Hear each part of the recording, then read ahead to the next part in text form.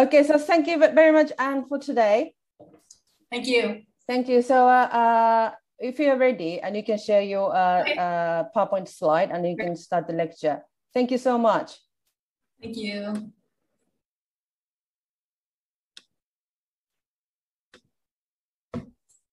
Well, I just want to say welcome to everyone, and thank you for joining this webinar. I was really excited to do this.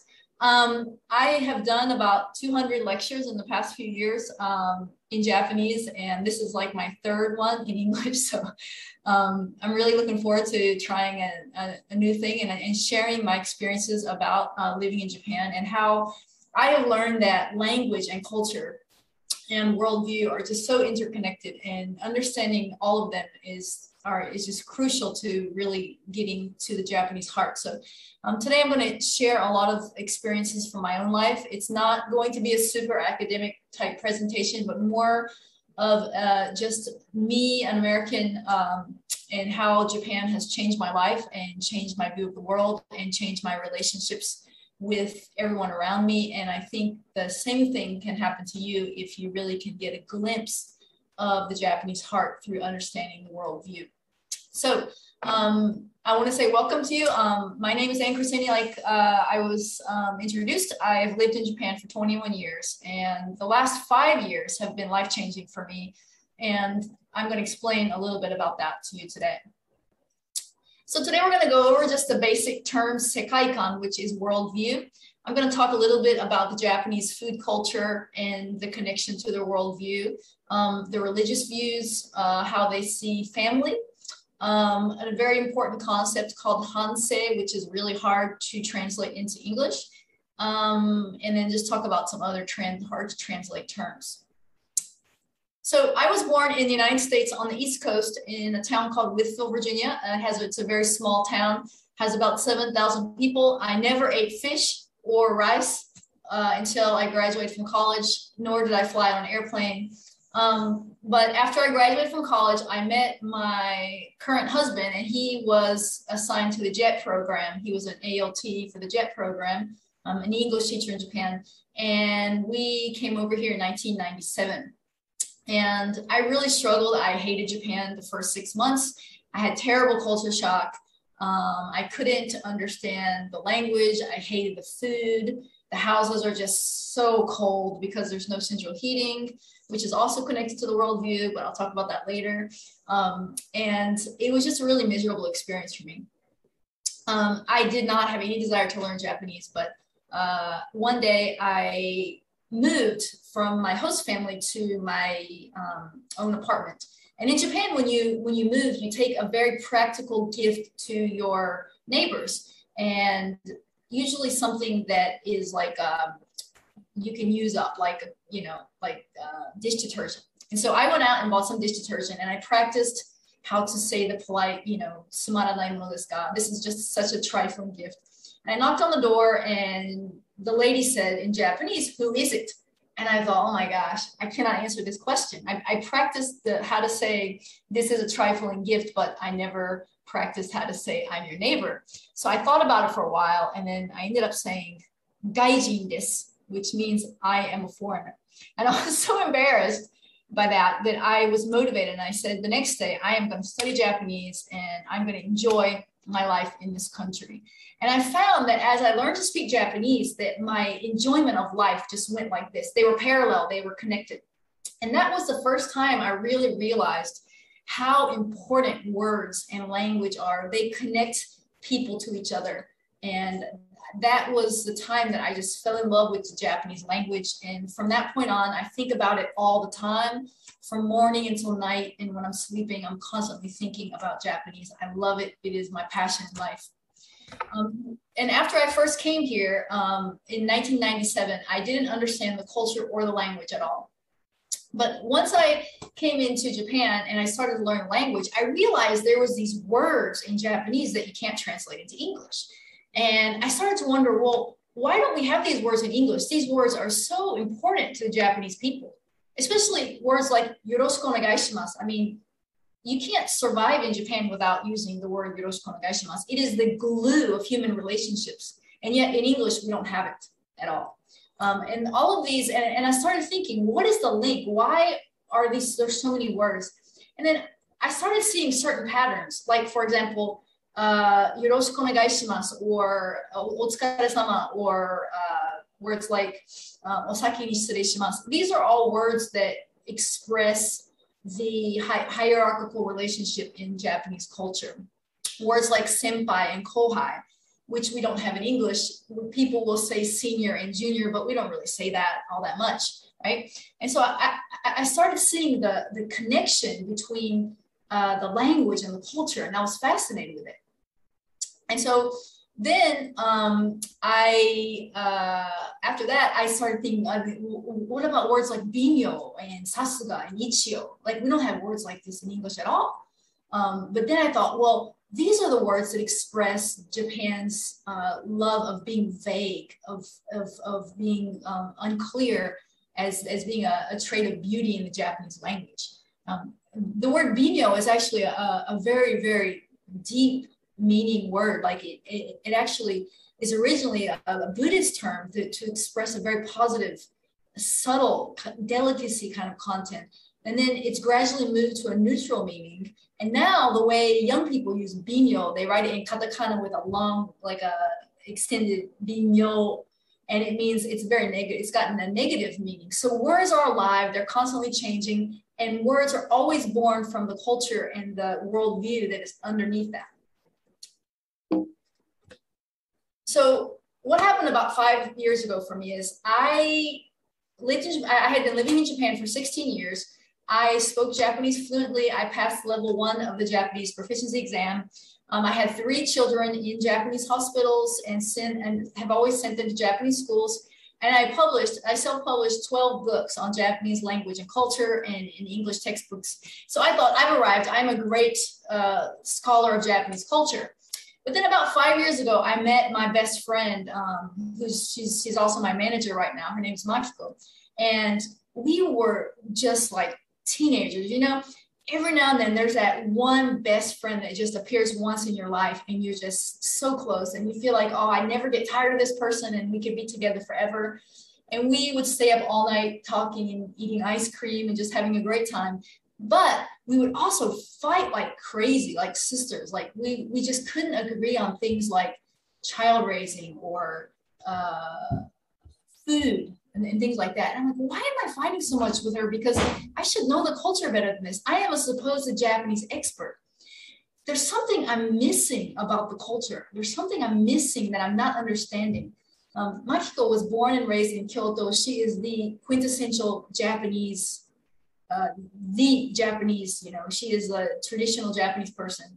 Our worldviews are different. Our languages are different. Our citizenship, our hobbies, our religion, everything is different. And so I realized there was something clashing in us that was not just culture and it was not just language. There was something that I was missing out on. And I was determined to figure out what that was. What is it? What is that missing link that I felt like I was seeing only half of Japan. I felt like I loved the language and I loved the culture, but there was a lot of this mysterious stuff about Japan that I just didn't get. And it was irritating and I didn't like it. And I found myself being one of those annoying foreigners that would just criticize Japan and say like, well, in my country, this, but in Japan, this. And I found myself unconsciously criticizing things that I couldn't understand or couldn't accept. And I didn't even realize I was doing that. And one day, Makiko and I went to Kyoto together and we were going to the temples and to the shrines. And I thought I was enjoying myself. And then when we were in the car on the way home, she said to me, I have a question for you. She said, the whole time we were in temples and shrines, you didn't want to be there. I could tell you couldn't wait to leave. She goes, I know that you're a devout Christian and I respect that, but if you feel so uncomfortable in shrines and temples, why in the world did you want to come to Kyoto, which is the center of the Japanese religious culture? And I just felt like I had been just punched in the stomach. And I felt so just bad, like so just convicted in my spirit that I had this unconscious attitude towards Japanese culture. And I was I was respectful of the things that I understood, and I liked the culture that was comfortable. The things that I didn't understand or things that I didn't agree with, I found that I was unconsciously looking down on it from this I'm above it kind of view. And that day, that conversation changed my life. And I decided that from this point on, I am going to spend my life seeking after all of the Japanese heart, everything in the culture, things I understand, things I don't, things I agree with, things I don't. And I'm going to do it with a spirit of respect and tolerance and love for this culture. And I'm going to change, and I'm going to be a different person. And that day I decided that I'm going to live my life like that. This was 5 years ago. And I started on a journey to understand the Japanese heart, those deep things that I hadn't understood for the first 16 years of my time in Japan. About that time, I was asked to be in the TEDx Fukuoka event. And that's where I first started to form my interest in understanding the Japanese worldview.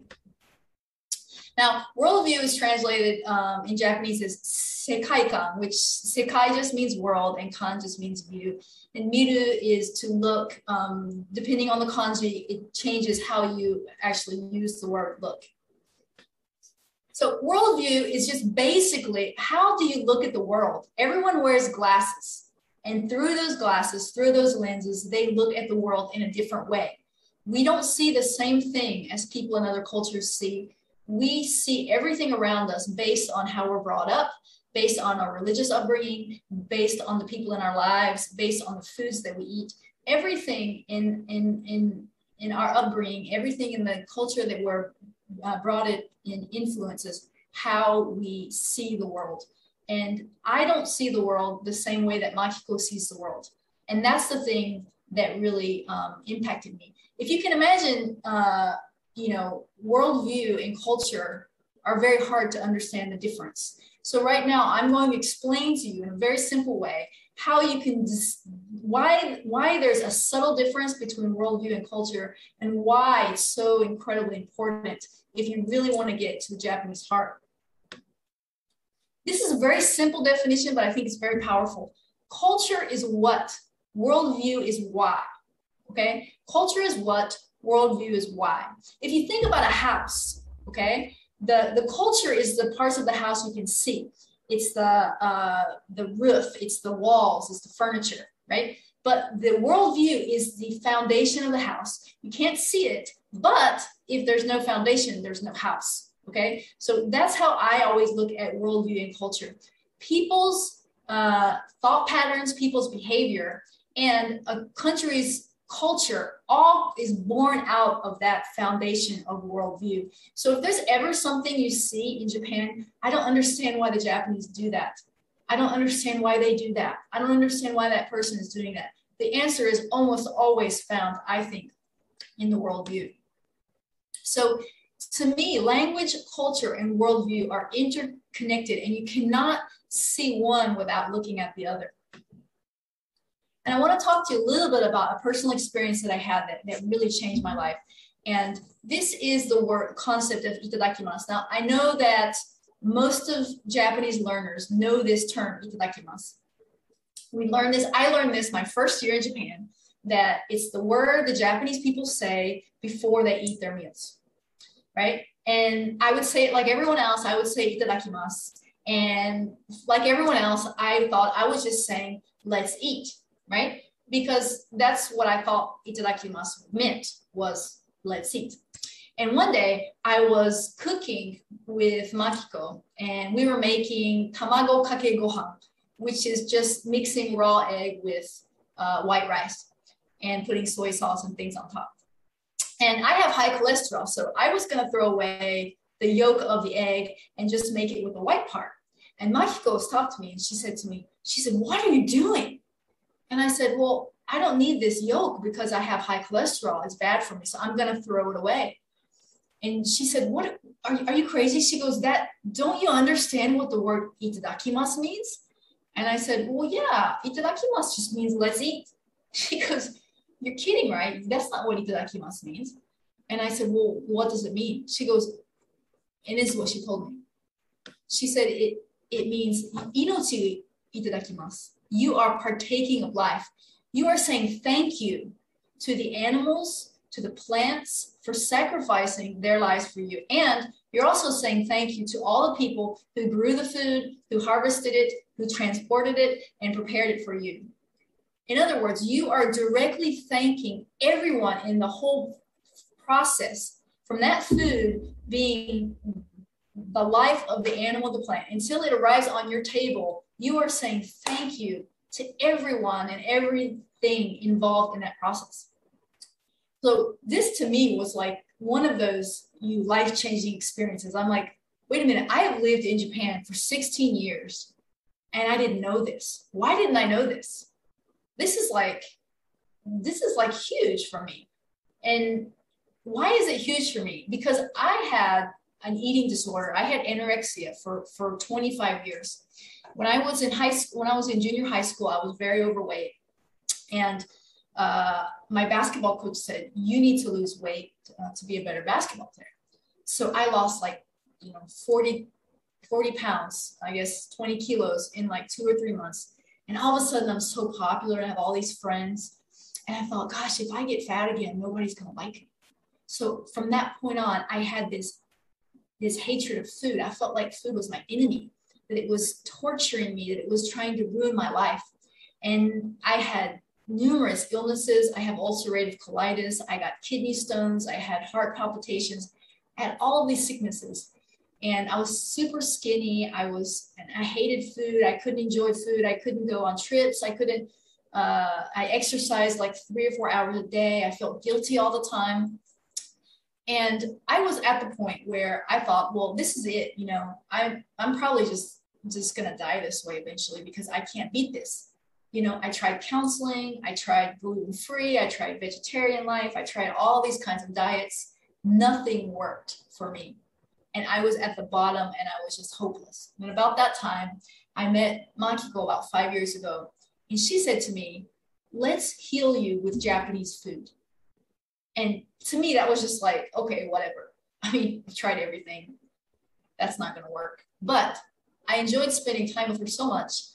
I said, okay, whatever, I'll try. But, I hated cooking more than anything. Like, to me, cooking was just like torture. I would go to the supermarket and buy all the half-price supermarket bentos. I'd make friends with the ladies at the supermarket and they'd tell me when everything went half price. And that was how I ate for many, many years. And but when I started cooking with Makiko and actually seeing food and seeing the food process, it would just like change my life. I'm like, oh my gosh, this is life and it's something I should value. And for the first time, I found myself in 20 years, I found myself enjoying food. I found myself eating without feelings of guilt. And I found myself able to actually cook things that were good for my body. And I can tell you with complete confidence that the combination of Makiko teaching me how to cook Japanese food and my understanding of the true meaning of itadakimasu changed my life and helped me to conquer the eating disorder that I had for 25 years. I can say to you right now that I probably wouldn't be here if it weren't for meeting Makiko and meeting the Japanese worldview when it comes to food. I feel like it saved me, to be honest with you. And so I feel this just passion and this need to share this story with so many people because it changed my life so deeply. Just this one word which expresses so much.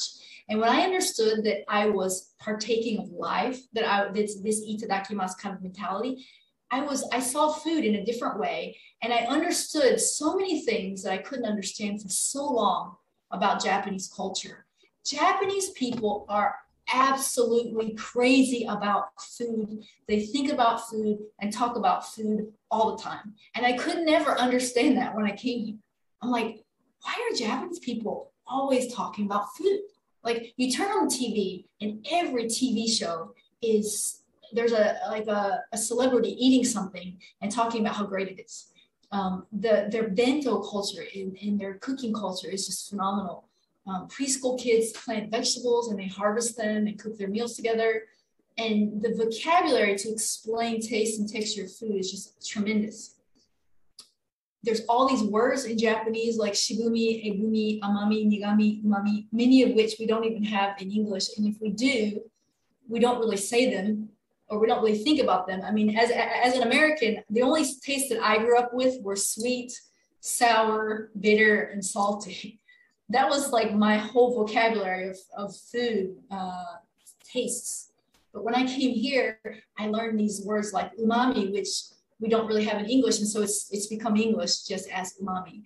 Things like egumi, which is like a kind of a astringency kind of taste that I still don't really understand. Shibumi is another word. If you want to understand what that is, try. It's like eating an entire tube of toothpaste. If you do that, you'll understand what shibumi is. So there's all these words, and then there's all this onomatopoeia to describe taste, and things like hoka hoka means hot, fua fua means soft and fluffy, neba neba means sticky. These kinds of words to explain the taste of food. And I felt like through understanding itadakimasu, I felt like for the first time I understood why Japanese people love food so much. And this is also found in the worldview, because in the Shinto worldview, all life has the same value, and you are directly thanking that life for sacrificing it. Whereas in the West, many countries are influenced in the West by the Christian worldview, in which you thank God for giving you the food, right? So when Christians pray before meals, they're thanking God for the food. But when Japanese people say itadakimasu, they're not thanking God, they're thanking directly the life for sacrificing themselves for them. This is a huge difference in understanding the worldview. Now, most Japanese people will tell you that they're not religious. You ask them their religion and they'll say, oh, I'm not religious. However, I have met very few atheists here in Japan. Most of them have a very unique worldview of Japan. I was a religion major in college, and it was this data that really fascinated me about Japan. They were the only country I studied that had more than 100% total when they asked people about their religion. And the reason for that is because Shinto and Buddhism are coexisting together in Japan, and along with a very small amount of Christianity and Islam and Hindu and other Japanese religions. So look at these. There's more than 100%. Why is that?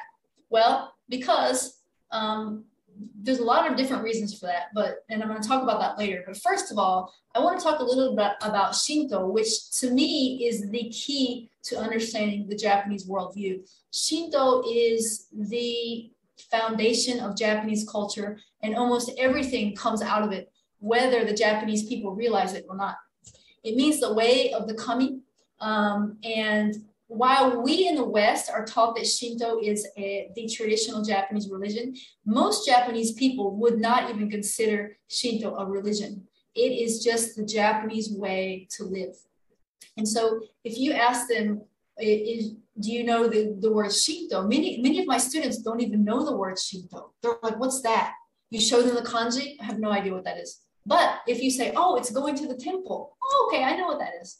It's so much ingrained in their life and in their consciousness that they don't even think of it as a religion, because everything in Japanese culture, their thought patterns, their beliefs, itadakimasu, ideas, how they relate to their ancestors, how they relate to each other, everything is based in Shinto or Buddhism, which I'll talk a little bit about later.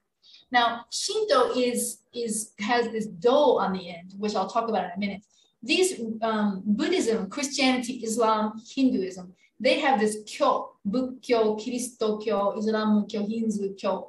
And so these are have a strong feeling of religion to the Japanese people. However, Shinto is a do, or the way or the path, just like Shinto, Chado, or tea ceremony, Kendo, Budo, Judo, the Japanese martial arts, and Shodo, which is Japanese calligraphy.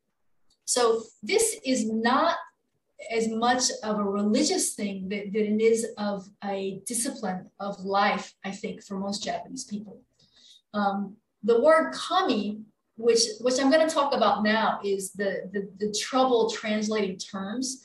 The term kami in Japanese is often translated as God, but I think that deity or spirit is a little bit of a better translation. It's called the land of a million gods, Yaoyorozu no Kami. And it's, in other words, the gods reside in everything. It's an animistic, polytheistic society here in Japan. And everything, almost all of their life events come from this. For example, the New Year's holidays, cherry blossom viewing, festivals, their famous summer festivals, the New Year's money the kids get, the tea ceremony, sumo no, and carrying the shrine. Many of these are traditional Japanese cultural events, and all of them are born from Shinto. And many of the Japanese don't even know that they're born from Shinto, especially things like the otoshidama, the New Year's money. This was originally a Shinto rite, as well as the cherry blossom viewing was originally done as a way to worship the Japanese gods. Many people don't even know these things, but these things, these words, these cultures all come from the foundation of Shinto. It's impossible to separate Shinto from the Japanese religion of Shinto from the Japanese culture. They are so interconnected, like Play-Doh, like red and blue Play-Doh that have just been crushed together. You can't separate them. They are one in Japanese culture. Shinto and Buddhism are coexisting peacefully. They're entirely different belief systems, but they still coexist peacefully. There is no fighting. There's people worship at both shrines and temples, and it's not a conflict at all to any of the Japanese people. They peacefully coexist together.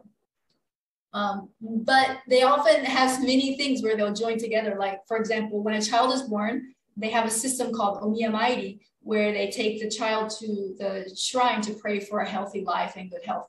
Many people get married in a Christian style, Western ceremony, and then the funerals are held in the Buddhist style. And Christmas, Obon, all of the religions are mixed together. And the Japanese, they enjoy all religions and they enjoy everything, and they don't see any conflict at all, that they're doing anything strange. It's just the Japanese way. So a monotheist coming to Japan might come over and say, well, why are you celebrating Christmas? You guys aren't Christians. To them, it doesn't matter. It's culture. They're just borrowing culture and they're making it their own. And I think that that's totally fine. And here I want to talk about something that as a religion major studying language, because I'm a linguist and I was also a religion major, I found some very fascinating terms here. And it just really was interesting because I studied Japanese religions when I was in college. And I came here and I'm like, wait a minute, these words don't mean what I think they mean. Like, you ask a Japanese person this question, do you believe in God? And I guarantee you that they will not be able to answer that question easily. You ask a person living in the West, do you believe in God? And most of them will tell you quickly, well, yes, I do, or no, I don't. I'm an atheist, I'm a Christian, I'm a Muslim, I'm Jewish. Most people will answer you one way or the other relatively quickly. But if you ask a Japanese person, do you believe in God? They'll be like, well, first of all, what does shinji to believe? What does it mean to believe in something? And which God are you talking about? You know, I'm not really sure what you mean.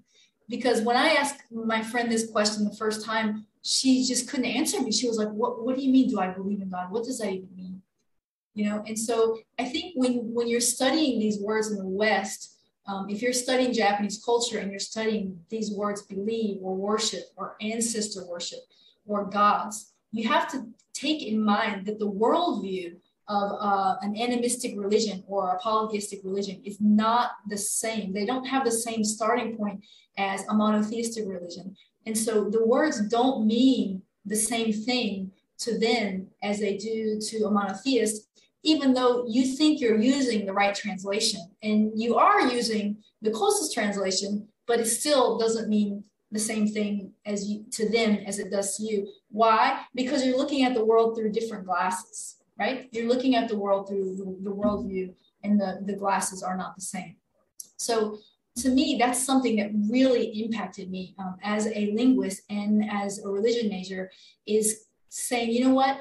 I always saw ancestor worship because I'm looking at ancestor worship from a monotheistic perspective, right? So I thought ancestor worship is like, you're like sitting in front of the Buddhist altar and you're praying to your mother or your father as if they are like the only God, because as a monotheist, we believe in one God, right? But when I came here, I'm like, you know what?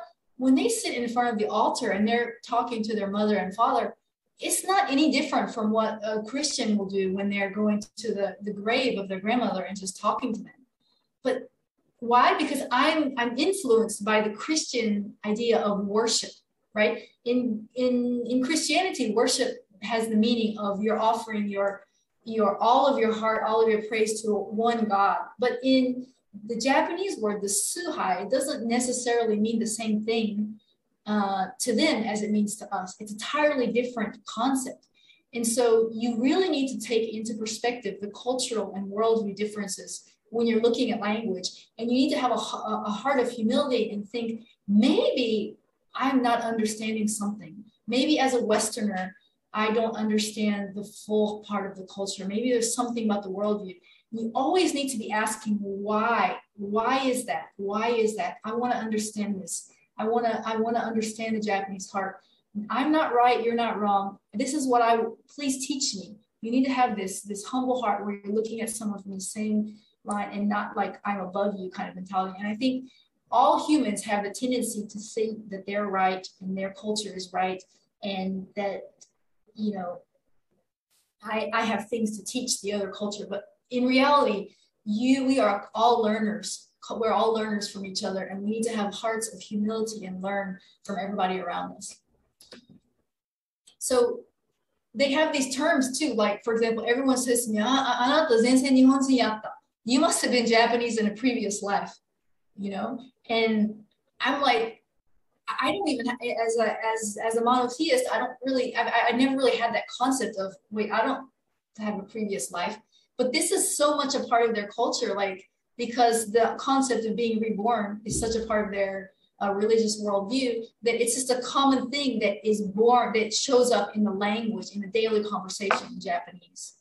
And, you know, things like words like en, sticking that in, kansha, this interconnectedness of all beings. This comes from Buddhism, and that also shows up in daily conversation. And then this bachiya ataruyo, if you do something, it's going to come back and bite you, like you're going to get punished if you do something bad. That's a concept of, you know, karma, and things coming back to the retribution that's found in Japanese culture as well. So their worldview and their culture is very evident in the language.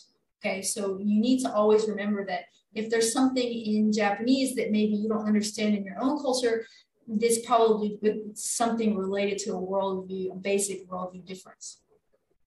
So as a linguist and as someone who's also a religion major, I think that probably one of the main keys to understanding Japanese culture and understanding the Japanese language is understanding their Japanese religious views based in Shinto, Buddhism, and Confucianism. These three things make up what I call the Japanese religious view, the Japanese religion, because most Japanese will tell you that they're non-religious, but Buddhism, Shinto, and Confucianism have a massive influence on Japanese culture, on Japanese language, and on Japanese behavior. So if you want to understand human relationships, Japanese family, if you want to understand how they interact with each other, the answer is always going to be found in the worldview and in their religious views, I think. You can see differences in worldview in how they raise children. Basically, in Japan, the child is the center of the family, whereas in the West, especially in the United States, the parents' relationship is the center of the family. That's why you have these cultural differences, because how you look at family is different. For example, if a Japanese couple, until their child is born, they'll call each other by their first names. But right after a child is born, all of a sudden they start calling each other mama and papa. Why? Because their roles have shifted from we are the center of the family to the child is the center of the family, and our roles are now papa and mama. And that is that worldview is expressed in all of the ways that you see on this slide. And this thing really was fascinating to me when I had children in Japan. I'm like, why do the Japanese people always sleep with their kids? Why does everything is 100% evolves around the child, and the parents seem to lose their own interest in their identity? Why? Because in the Japanese worldview, that's how it is. The child is the center of the family, and everything changes accordingly. Which one is good? Which one is bad? Nobody has any right to judge.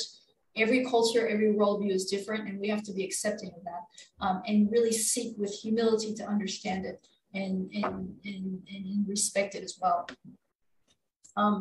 The last thing I want to talk about today is this concept of hansei, which is really, really hard to translate into English. If you look it up in the dictionary, it will say reflection, reconsideration, introspection, mediation, contemplation, but none of them really grasp the essence of the word hansei. And I think that is because worldview and cultural differences, which I'm going to explain right now, and I'm going to wrap up this talk and take some questions. First of all, there's 3 stages of hansei in Japanese. The first thing you do when something goes wrong in a relationship, the first thing you do is apologize. First thing. Then you reflect on what went wrong, and then you make a plan so that doesn't happen again. Okay? These are the 3 stages of hansei. Hansei is crucial in Japanese relationships, especially in business relationships. If something goes wrong, the first thing you do is apologize. Then you decide, why did it go wrong? And then you make a plan so it doesn't happen again. Sounds simple, right? It sounds very simple. However, as Westerners, this is the problem. As a Westerner, and especially like as an American, Americans do not apologize for things they don't think are their fault. Okay? So if there's a problem in a business relationship and something goes wrong, the first thing an American will say is, it's not my fault. It's not my fault. If it's not my fault, I'm not going to apologize. But the term, it's not my fault, watashi no sei janai, you hardly ever hear that in Japanese conversation because it doesn't matter. It's whether it's your fault or not is totally unrelated to the concept of hansei. You apologize anyway. If you don't apologize, you're going to wreck the relationship. And so you have to apologize. And then after you apologize, it may not be your fault, but you're taking responsibility for it, right? So after you apologize, you reflect, okay, why did this happen? Why did we have this problem? And then after that, you make a plan so the same thing doesn't happen again. These are the 3 steps that are crucial to hansei. So what happens if an American or a Brit or an Australian doesn't understand this concept? They're in a relationship, in a business relationship, something goes wrong, and the first thing the Westerner says, it was not my fault, right? And the Japanese is looking at this Westerner and saying, why doesn't this Westerner apologize? Where's the hansei? And if there's no hansei, we can't have a relationship. And so the problem here, the breakdown in the relationship is between the culture. The cultures are different, right? And so that's why there's this word hansei in Japanese that we don't really have a good word for in English. Every word in the dictionary, I think, is missing the mark of the term of hansei. So it's impossible to translate a term into a language, into a culture where that concept doesn't exist. That's the thing you need to remember the most from this talk today, is that if there is not a word to express something in Japanese that's in English or in English that's in Japanese, the reason for that is probably because there's no concept. Why do we not have words for senpai and kohai? Well, because we don't have that system of rank in relationship in high school or on sports team. We don't have that system, and so we don't have a word to express it. Okay, why don't we have the word for tanshin funi? Do you guys know this word, tanshin funi? This is when a father or mother goes to another city or another country to live for work, separated from the family, and no one knows when the father or mother is going to be returned to their family. We don't have a word for this in English because that concept is very rare for a father or a mother to leave the family behind. Why? Because the family will move together when something is transferred. So if there's no concept in a language, there's not going to be a word for it. And if you try to translate it anyway, it's going to be awkward, it's going to be bulky, and you're going to miss the essence. And that's what happened to me. I tried for years to translate itadakimasu as let's eat. And yeah, it's the only thing we really have. It's the closest word we would have in English. But that is like doing such a disservice to the word itadakimasu to translate it as let's eat. And so I think that instead of trying to awkwardly or bulkily translate a word, like to force the translation, I think it's better just to use a lot of words and long sentences to explain it to someone. And I think if you come across in your studies a word that is not translatable or a word you can't really understand, I really challenge you to really see, well, why don't we have this word in English? It's probably because we don't have that concept. And I really challenge you to seek to know the reason there's not a word, and look at the culture and look at the worldview underneath it.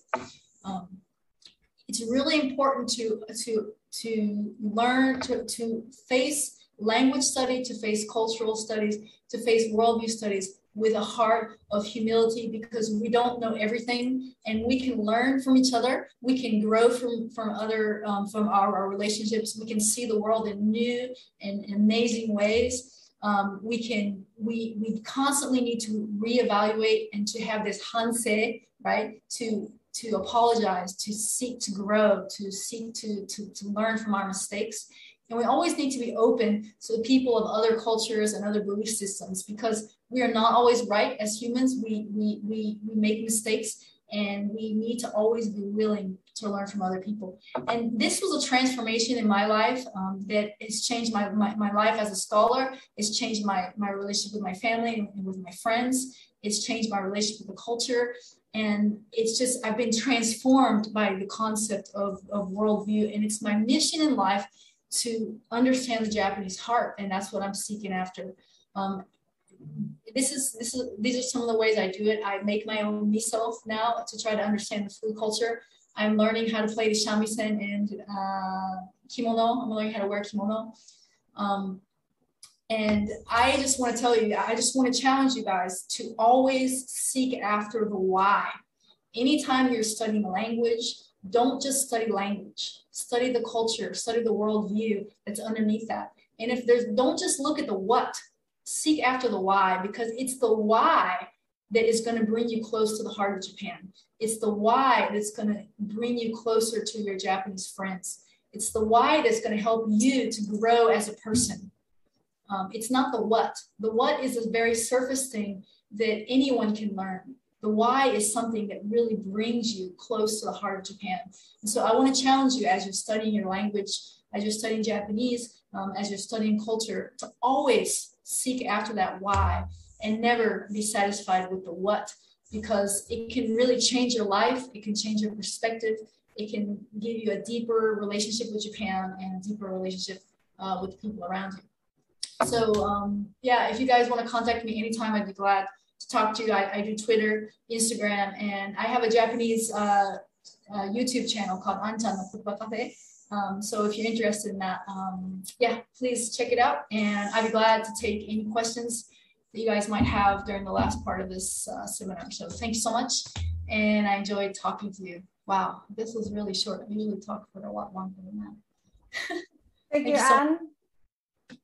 Thank you so much, Anne, for the fascinating lecture. Can you hear me? Oh, that's yes. great. Thank you so much. I never thought, I used to think I'm a very non-religious person, really, but after I heard about your, talk about the Shintoism and Buddhism that kind of mixed together in the culture of Japan, I feel like I'm quite religious. Yeah, that's really interesting experience. There's very few atheists in Japan. I've never met an atheist in Japan, not once. Yeah, I used to think I'm quite atheist, but yeah, I have to rethink about that. Yeah, thank you so much for the teaching. Yeah, everybody, so please put the question in a Q&A function, and then we're gonna review this question. So there was a question from Yukapa. Anne, can you see this? Yes. Okay, so it's more like a realization than question. Listening to your talk, I realized why Japanese gender equality is still very backward, and females are always feeling guilty not pursuing the mother role, which obligated as a member of a society. How could we don't change this fundamental Japanese worldview, but change Japanese gender perception better? How to teach perception at the outside Japan? I think this is something that I really struggled with, because when I came to Japan, I felt the same pressure, like to be the perfect mother, because everyone around me was making these like karaben, like these character bentos, and was like making everything for school, and you know, there's this perfect mom. And then, you know, I have never been the domesticated type, you know, like where I've never really loved to cook. I've never really liked to sew. I would go off and I would climb Mount Fuji and leave the kids with my husband. And all my friends would be like, how can you leave your kids like that? I can't believe it, you know? And it's something I struggle with, but like one day I realized that we all have our own gifts. And the things I'm doing right now with my speaking and my writing, the mothers around me are not doing that. I have my own gifts. And my kids, they'll go to school and they'll be like, Mommy, I'm so proud of you for working so hard. And I'm so proud of you for being on TV. And I realized that every woman has a different role, and that every woman loves her kids in a different way. And I think that Japanese women need to realize that there's not just one way to be a perfect mom, that there's lots of ways to love your family and to love your kids. And I think up until now, it's been like the Japanese women have been in this box, and there's just only one way you can be the Japanese mom. There's one Japanese mom, and that's it. But I think that society is gradually changing. There's a lot more working mothers, and a lot of women are finding their voice, and they're finding that they can love their kids and work and find their own identity and live their lives without feeling the guilt and the shame that they have up until now. But, you know, as in everything in Japanese society, change is very slow. It takes a long time to change, especially gender roles are really set, but they are changing too. Many schools are going to genderless uniforms. There's been a lot of changes regarding LGBT situation too in Japan. So, but you know, Japan is very behind on gender stuff. I mean, I had to take maternity leave, even though it was unpaid. They made me take it because it was Japanese law. And as a Westerner, I couldn't believe it. I'm like, you cannot, how can you make me take unpaid maternity leave? That just hit every bit of my feminist like bone, you know. But you know, a mother needs to be with her kids, and she's weak after having a baby. That worldview is just that thought pattern is just so strong in Japan. But you know, that's changing too. It's just everything is changing. It's just at a very slow pace, I think. So. Yeah. Thank you, Anne. There was another question from Kiara. Hi, Anne. Great presentation. Since having all those thoughts about a worldview and subconscious superiority, do you and others notice the change in how you experience shrine visits and other Shinto events? Have you been back to Kyoto since that time with Makiko and felt differently? I think now that I realize that I have a deep respect for Shinto and Buddhism that I never had before. Because I mean, if you think about it, I'm a Christian, but the Shinto worldview on foods saved me pretty much, right? And so I feel deeply, you know, you don't have to have the same worldview, you don't have to have the same way of thinking, but you can still be deeply impacted and changed by another religious view or a different worldview. And so I feel very, very, very thankful to the Shinto worldview about food. And so you know, I'm not Shinto, but I have a deep respect for it. And when I go to shrines, I do everything I can to honor that system. I don't walk in the middle of the sando because I want to respect that. I walk to the sides just like, you know, all Japanese people, and I'm very respectful and reverent, and it's a very peaceful place, and I'm very thankful to it. And I have been back to Kyoto, and I did experience it differently. It did felt differently. I went to Heian Jingu to a wedding in Heian Jingu in Kyoto, which was a really powerful experience for me. So definitely my view of Shinto and Buddhism has changed since this experience. And I've learned that, you know, you don't have to have the same belief system to deeply respect or honor someone else's belief system. And I think that could be a revolutionary idea that could change the world. You know, if people could just see, like, you know, if you just respect everyone, even if you don't believe it, it's important to someone else and they believe it. And so if you love them, you need to honor that and respect that about them. So, yeah. Thank you, Anne. There was a question from Emmy. What is your favorite word in Japanese which cannot be expressed in English? That's quite, yeah. It would have to be itadakimasu because that word really changed my life. But there's a lot of words. Like I really like the word paper driver, pipa driver, which, you know, is because I'm a Japanese English researcher.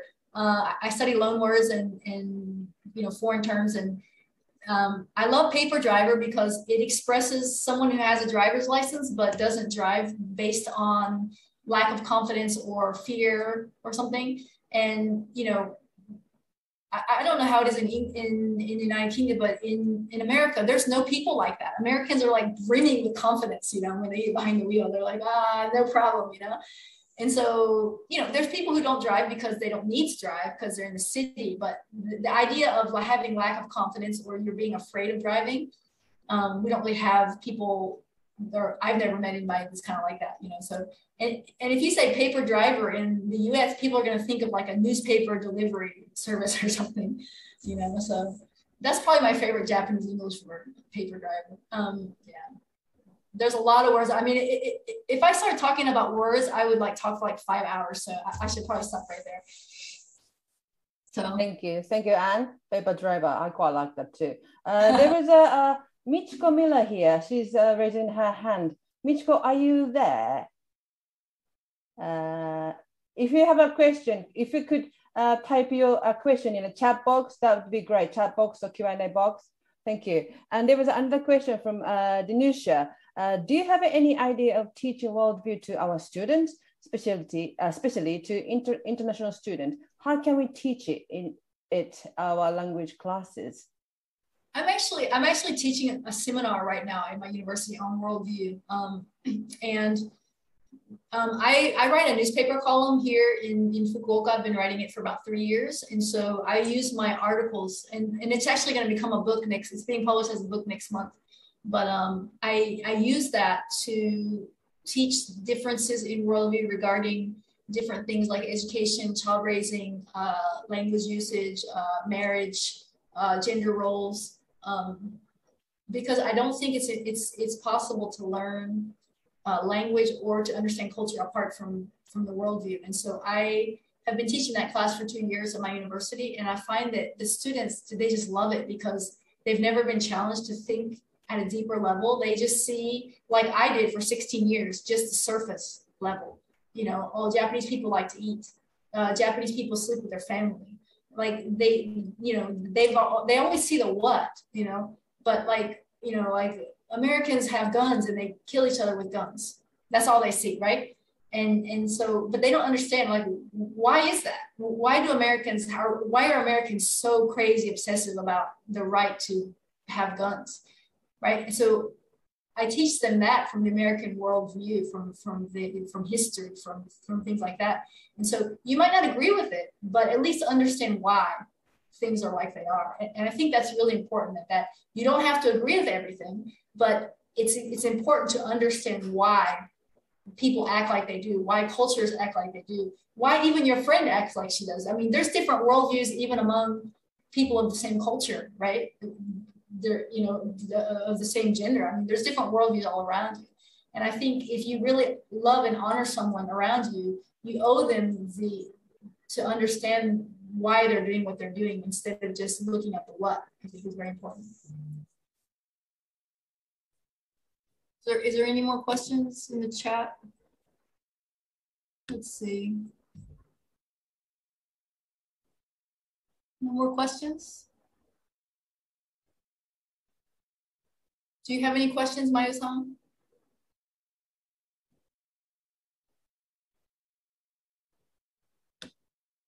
Oh, I can't hear you. I think you're muted.